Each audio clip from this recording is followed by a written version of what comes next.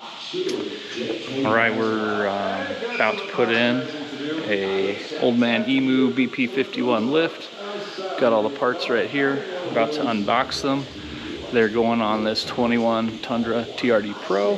Just got everything unboxed. We're ready to start lifting the truck, pulling some wheels off, and putting the lift kit on. Packaging came in really nice. Thanks to Mudify for sending the kit in such great shape. One thing to note is that the leaf spring packs come just shipped. They're wrapped in bubble wrap and they ship them just straight up, no box. They are quite heavy. And then the add-a-leaf, which I did because I've got the deck system, the lightener rack, I've got a CBI off-road rear bumper with quite a bit of stuff and weight on the back. I've got the swing out tire arms and the jerry can holders, so I've got a fair amount of weight, and I pull a trailer pretty often. So for the leaf springs, I've got the add a spring to the leaf pack, so I'm going to have to unbolt those and bolt them back together. So that's going to be a lot of fun. So we're going to start with the fronts and try to get the easy part out of the way. The higher lift jack you have, the better. Once you get this truck lifted, you're lifting this thing from the frame. You need to get it as high as possible, and I was maxing out every bit of this 3-ton Harbor Freight high lift jack. It goes up pretty high. I think it's 24 inches, and especially on the rear, I needed every bit of that.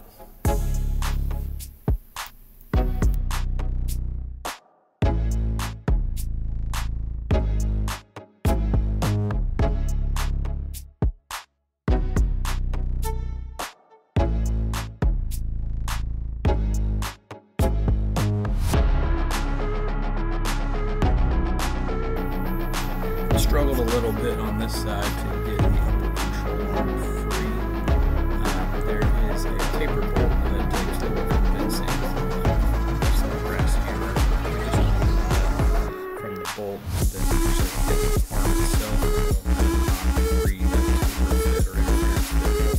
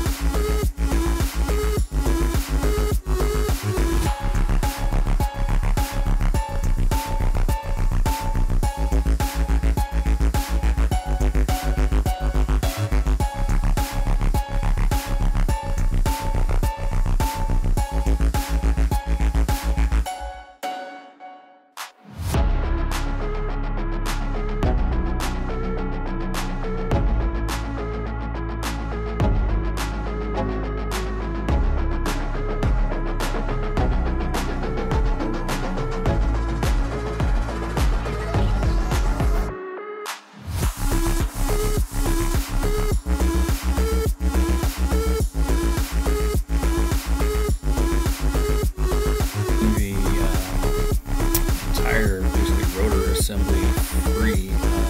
It's not necessary. What I learned that I needed to do is actually just take a little more force, use a foot to step on the actual rotor itself and push down on the lower control arm to give enough room to free the shock assembly. Some straps do come in handy for a couple different steps just to be able to move the rotor out of the way to give yourself room to work. But again, you do not need to remove those 2 bolts on the bottom behind the disc. It's helpful. I learned a lot by doing it, but you do not need to do it. Here we are compressing using a McPherson strut tool. We're compressing the spring so that I can adjust the compression rate. In the Old Man OME instructions, it specifies a preload compression if you're running a winch and or a heavier front bumper, which I'm doing both.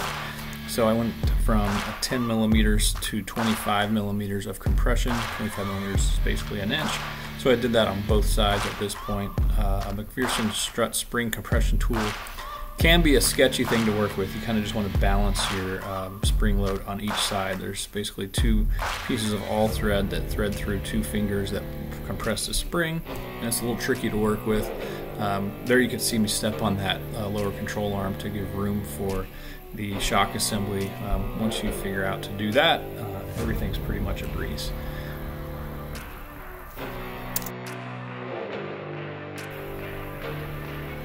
With the new shock assembly in place, it's pretty much just bolting everything back together, following manufacturer's torque specs.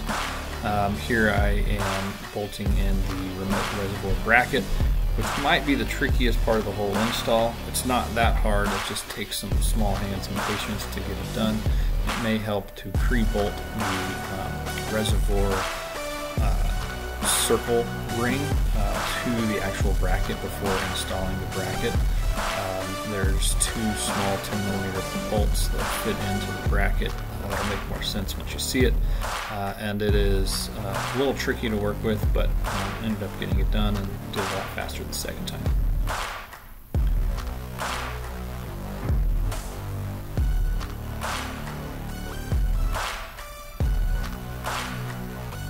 So the passenger side went substantially faster than the driver's side did. Now that I was familiar with how to do it, I do recommend that you do fronts, then the rears. You need to do them. You definitely need to do the rears at the same time.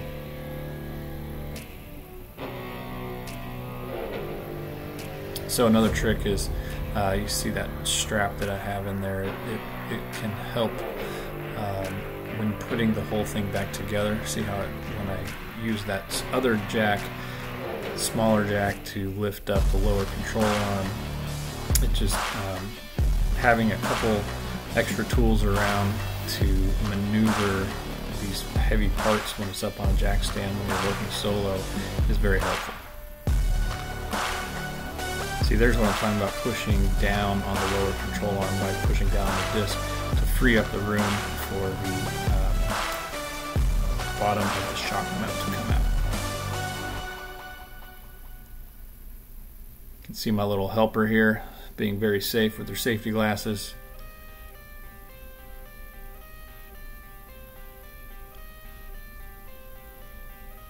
Here's using that strap to bring the lower and upper control arms closer together so I can fit the bolt through.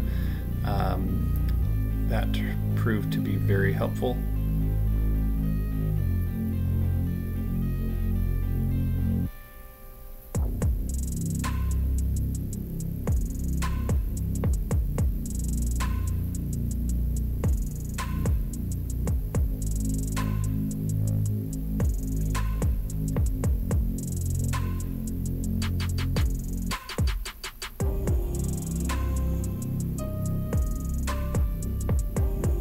There I was using the jack to lift up the whole assembly to be able to put the steering sway bar back in.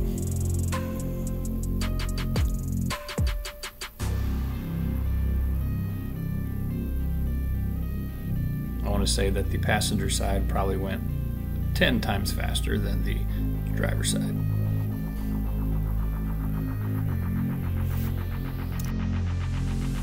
Front's done, it's time to move to the rears. Before I can do that, I needed to unbolt the leaf pack and put in the add a leaf.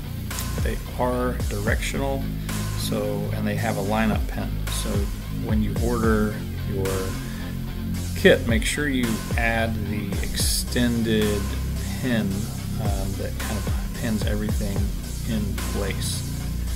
And you'll know you have the add a leaf in the right position when the pin fits well and the tapers match up. When I tilt this back up, I think you'll be able to see well what I'm talking about. After you put the pin back through the middle, you have to do the two outer brackets, kind of like C-clips, no big deal. Having some too large C-channel helps a lot to keep the whole pack together so it doesn't just kind of go all over the place once you unbolt it.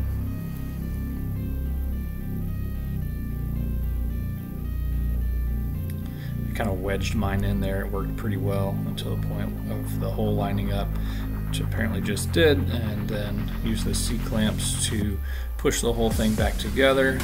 bolt her up, call it good. Okay, I got the front done, and I just put the add leaf into the spring packs. Front is looking quite a bit taller, and now the back looks really saggy. So I'm running out of time for today. The remote reservoir is sweet. I guess I can pull off that pink sticker. Don't really need that anymore. So I had to adjust the preload on the spring over, and I had to adjust the preload on the spring. So you have to loosen the Allen nut on the compression ring. Use a spring compression tool that's specific, that you compress the springs to take enough force off of the compression ring that you can rotate it, and then use a big punch and rotate the collar around. I was looking for 25 millimeters, which is basically an inch. The factory preset is about 10 millimeters, so where my top of my finger is about where it was before. So quite a bit more compression. There's in the manual, there are some instructions that say if you have a front bumper, which I have, and a winch, which I have, to address the preload to 25 millimeters so that you have 3 inches of height when you're done. And it appears that I got every bit, so I'm pumped on the front. Now the rear. All right, back at it. Got the fronts done yesterday, and they definitely are standing a lot taller than they were before. It looks awesome. And today I'm trying to wrap up the rear. Ran out of time yesterday, but added the add leaf to the leaf pack for both sides. Got the brackets in place for the reservoir for the new BP51. And over here, same story. So I got to finish tightening up this bracket and pull off the old leaf pack, pull off the TRD Pro box shock, and sub them out.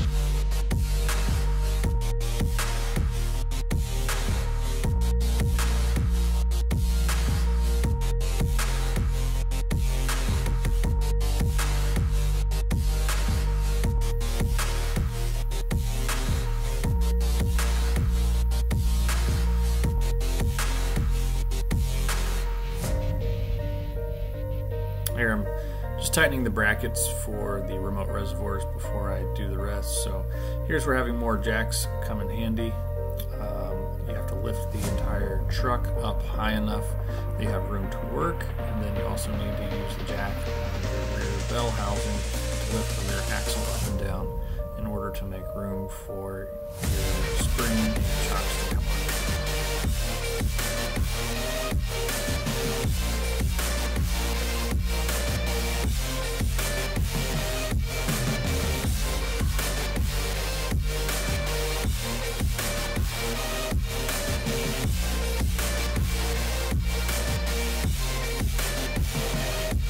Dropping the rear axle down to make room for the rear leaf. Take the pressure off, and it's actually pretty easy to get out.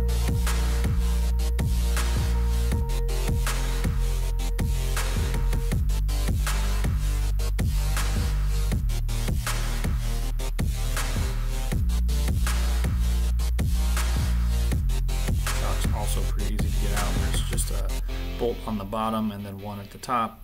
It's actually a nut on the top that's pretty easy to get out. I kept the factory hardware, put the new shock assembly back in. Now, full disclosure on that shock, I ended up putting it in twice because they're directional on the rear. You align that plastic roost guard to the front. So there is a passenger and a driver's side. I did not take good enough note of that during my first time, so I had to put that rear shock in twice. So now I have all the experience.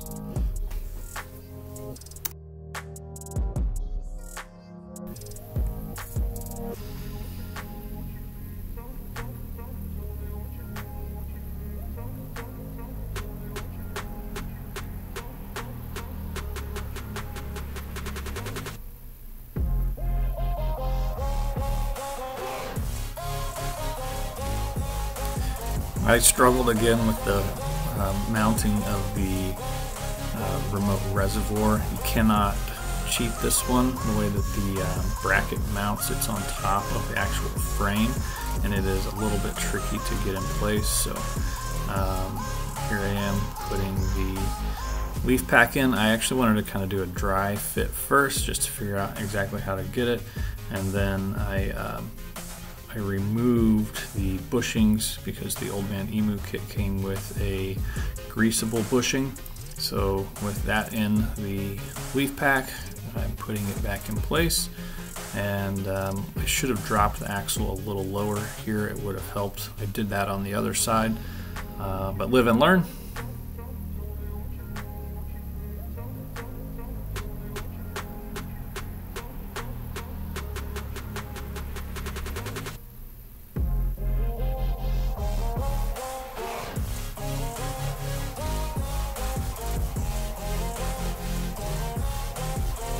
So there's a alignment pin in the top of the axle that goes in line with the leaf pack, and I use a strap to pull the axle forward or back depending on which is necessary. I only had to do it on the passenger side. The driver's side for some reason fit up really well.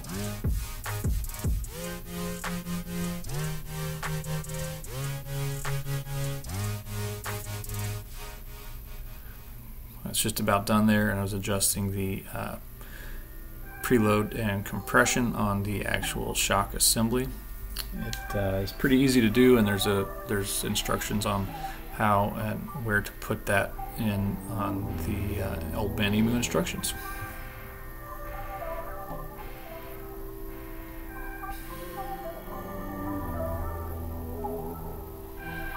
Just wrapping up the rear shackle there.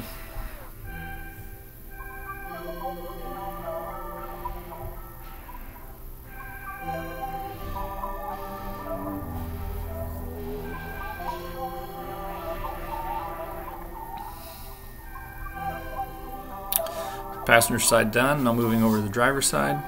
It really is pretty simple on the rear. You just unbolt the old leaf pack, the two bolts that go through the front, and then the rear shackle, and pull it down, remove the shock, put the new stuff on.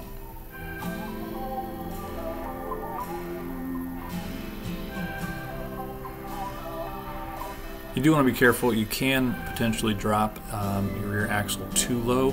There are brake lines, ABS sensors, stuff like that you want to not put too much stress on. So do be aware when you are lowering your axle to make sure that you're not putting too much stress on wires or hydraulic lines.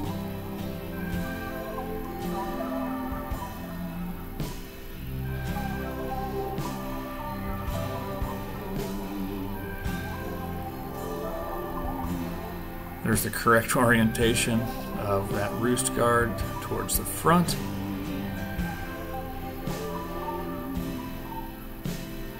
Bolting up the remote reservoir. Really helps to have a pivoting head ratcheting box wrench to more easily bolt those remote reservoirs.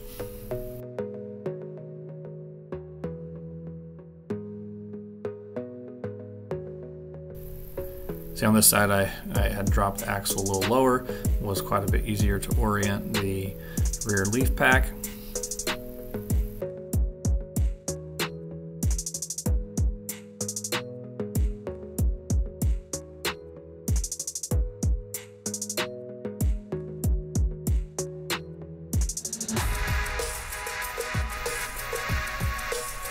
Battery-powered impact driver was a lifesaver on this project.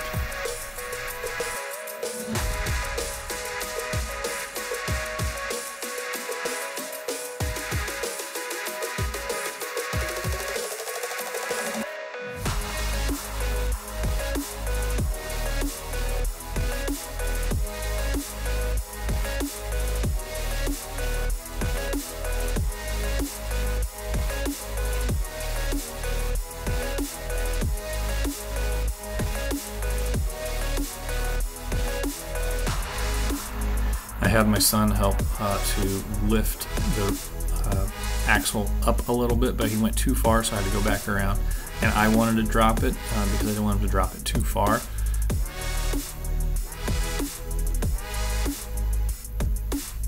Here's adjusting compression and rebound. Getting everything bolted back up.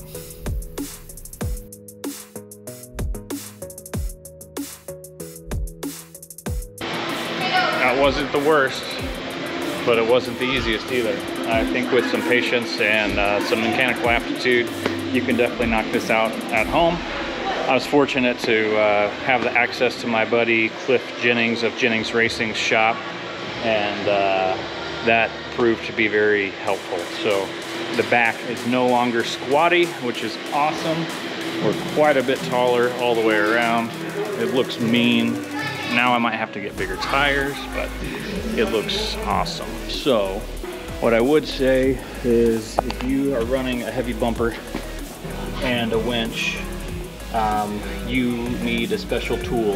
It's the most specialized tool is the spring compression tool, so that you can adjust the preload compression on the spring. So it comes factory at 10 millimeters, needs to be set to 25 millimeters, or basically exactly an inch. And that is impossible to do without the right tool. Luckily, Cliff had one of those. So back looks awesome. The new springs are substantially beefier, which is great. I really love the gray tone on the BP51 shocks from OME. It just, everything matches the truck so well now. I'm really excited to get to play with and dial the suspension in. So, looking good. Here's the results. Looks awesome now. I ended up getting about 2 inches of lift in the front and 5 inches total in the rear, which I think makes sense because my rear was so squatty. Factory TRD Pro lift comes with 2 inches in the front, none in the rear. Here's a 16-foot trailer that I pull all the time. You can't even tell it's hooked up, and there's 5 motorcycles in there right now.